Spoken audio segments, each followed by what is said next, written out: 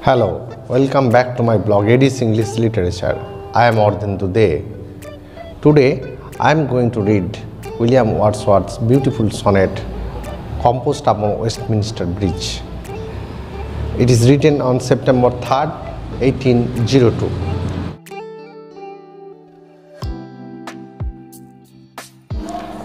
As you all know, William Wordsworth is a romantic poet, and being a romantic, he sees nature as a spiritual entity. His entire being, or the very gamut of nature and its affluence, gives him a simple message that it is the very God, it is the very spirit, or it is the very essence of life and its aftermath. When we find in Wordsworthian poetry, it is the nature that is a mystic, and the nature that is at once philosophical, at once a guide, at once a spiritual entity to him. His lyrical ballads, which was co-published with his friend Coleridge, is the arresting principles of return to nature, but it is also full of humanism, full of seeing the serenity and the beauty and the placid calmness of the nature and its surrounding. And it teaches a profound message to humanity that nature has the spirit of soothing your heart, or healing spirit, to make your mundane life into a meaningful one, a life that can be remedied into new phase of or new lease of life. And that is the very entity of living, and that is the very spirit of living, and that message has been delivered in all of his poems in Wordsworthian purity.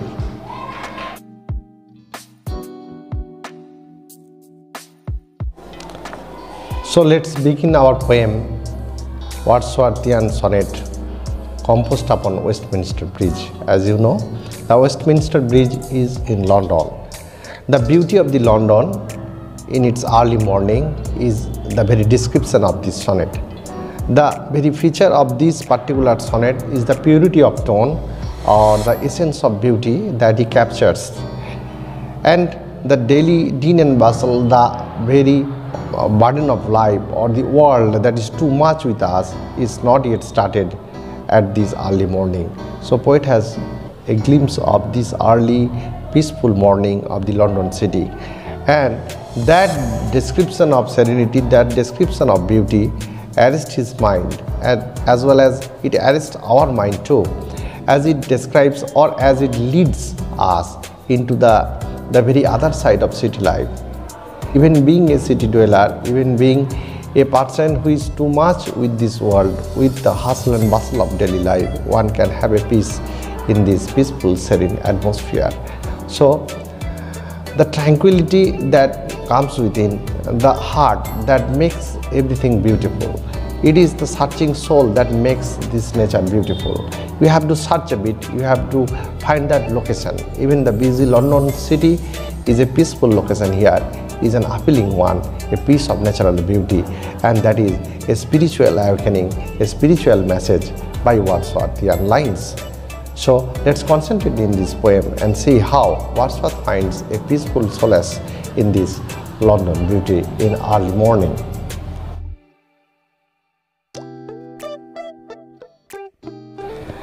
The poet Wordsworth is touched by the untainted beauty of this London in this early morning.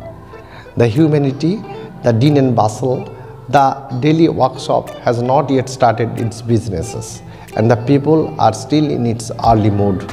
Even none of them has aroused. A few like Wordsworth has aroused and seen this natural piece of beauty.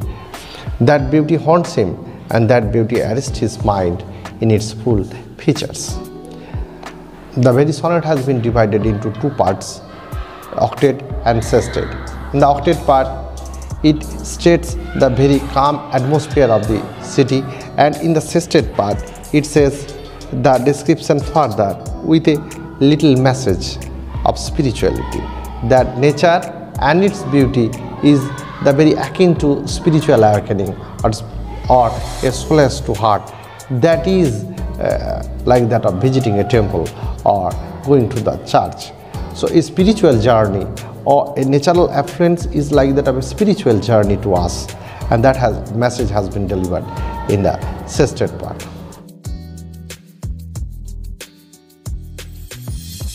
The sonnet begins with a hyperbolic line. It states, "Earth has not anything to show more fair, dull would he be of soul who could pass by, a sight so touching in its majesty." So simply it says that a peaceful heart or a person who has the eye to see the beauty of nature can only see the natural phenomena. Otherwise, he would be unable to see or unable to comprehend the very meaning of this peaceful serene atmosphere of the early morning. So the very first line, it says, "Earth has not anything to show more fair." It is quite a hyperbolic statement. It is too much to say that this morning beauty of this London city is the fairest one among the fair objects of this earth. So earth has not anything to show more fair. The very first line adds to our meaning of saying the statement of the poet is that he is quite excited to see that serene beauty of this early morning, and that beauty is very much a contrast of the din and bustle of the daily life, as we are hardly can enjoy that sort of early morning beauty, as we were busy late at night and we cannot have that early morning riser, and I cannot see that serene beauty in front of the poet, as poet is observing in front of him. Dull would he be of soul who could pass by, a sight so touching in its majesty. Here the line is hyperbaton. Hyperbaton is a kind of a statement or the lines where the words are jumbled, or rather the regular order of the words are inversed for a dramatic statement, for a striking dramatic statement. So here a person who could pass by this scene is a dull one, is unromantic one, is not alive in spirit. That message has been told. So one person who is full of intelligence, full of spiritual awakening, must enjoy this serene beauty of this nature. Otherwise, he is a dull person, unwanted person, or rather unwelcoming person, or rather a person who is most probably spiritually blind, or rather unromantic. This city now doth like a garment wear the beauty of the morning. Silent, bare, ships, towers, domes, theatres, temple lie, open unto the field and to the sky, all bright and glittering in the smokeless air. Now how and what is the atmosphere? In front of the poet sees the very beauty and the serenity and the very calmness of the nature. What is this? Like that of a woman who is wearing a garment, and the beauty of the morning has been compared to be that woman who is beautifully attired, and the silence, bareness, or the emptiness of the deal and bustle of the life is the very rhetorical elements that the woman is beautified with, or the fairness of that lady is the very epical features of its silence, of its calmness and placidity. The ships, the towers, the domes, the theatres, the temples, everything which remain full of excitement, full of gathering, full of crowd, full of din and bustle of daily life, is now entirely calm, entirely placid, entirely a serene atmosphere is there, and that is quite welcoming one. spiritually awakening one, and that appeals the poet's heart. Open unto the field, even the fields are open. Hardly the morning walkers are there in this early morning, and openness is not only on the fields but also on the sky. The sky is smokeless, and the factories has not yet started its smoky journey. So it's the flaccidity, its beauty and its appeal that makes this early morning London picture so picturesque, so kaleidoscopic, so appealing to the poet as well as to us. All bright and glittering in the smokeless air. The smokeless air means it's not yet started polluting. The very daytime pollution or its smokes has not yet aroused, and the factories not yet started its smoky journey, and we can enjoy, we can see the very bright and glittering, the gleaming atmosphere of the air as well as water. So the first octave lines gives us a vivid descriptions of the beauty that has its strikingly three key features. One is silence, one is emptiness, one is smokeless, airy, fragrant atmosphere, and vibrant too.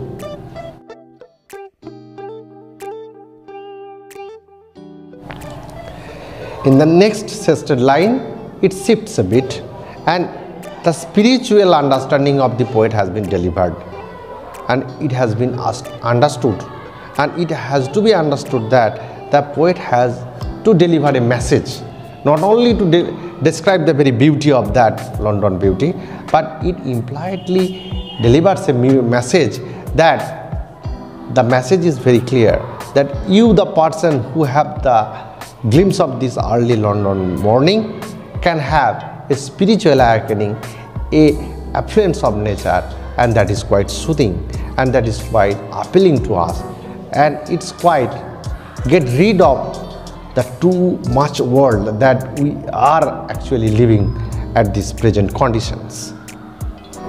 Wordsworth quite gradually appealing us or attracting us towards that spiritual journey, that the poet personally having that journey within. And that message is very clear. It says, "Never did sun more beautifully strip in his first splendor, valley, rock or hills." So it simply states the very beauty of the early dawn or the gleaming of the sunlight. Hyperbolically it stated that the hill, rock or the valley, in whichever this golden color of this early sun is falling, is making more beautiful, and it is so beautifully attired. Such a beautiful kaleidoscopic picture might not have seen before. Never saw I, never felt a calm so deep. So the word calm or mental, it applies both the calmness of the atmosphere as well as it makes a solace in our heart, and that leads us to be calm too. So the calmness, both inner and outer, is the very aspects of this natural affluence.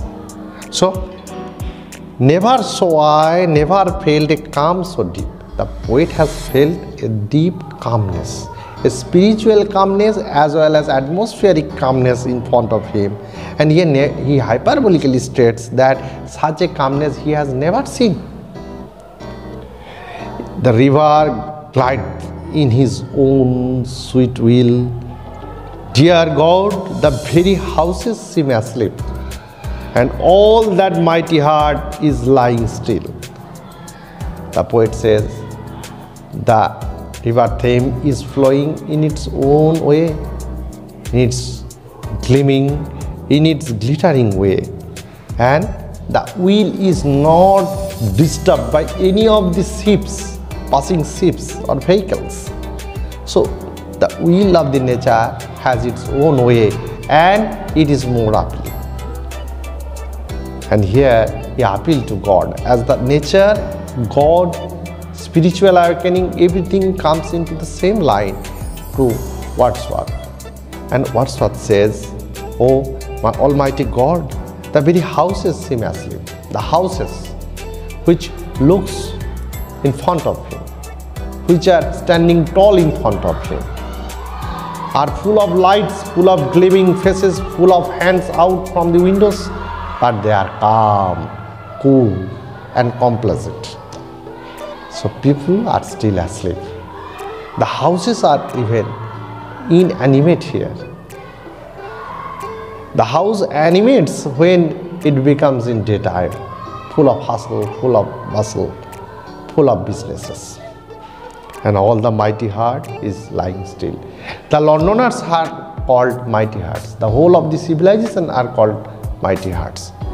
Wordsworth is for the beauty of the nature, but he does not make any point against this hustle and bustle of this daily life. Rather, he advises each and every man to find a solace within these daily businesses. So he says the mighty Londoners, that means after their daily businesses, they are still in sleep. But their sleep, if physically, then okay. But if they are sleeping spiritually, then Wordsworth is opposing. He says, let's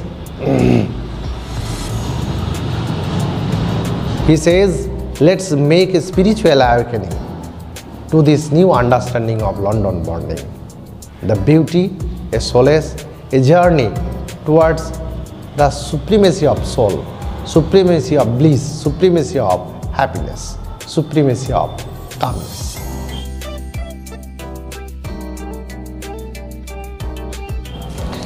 With this hope that you have understood this particular poem. If you have any questions regarding this poem, you can just pop up here and ask me any type of questions. I will try my best to answer. And like, share, comment, and obviously subscribe so that you can get this type of blogs, this type of analysis further. Bye bye.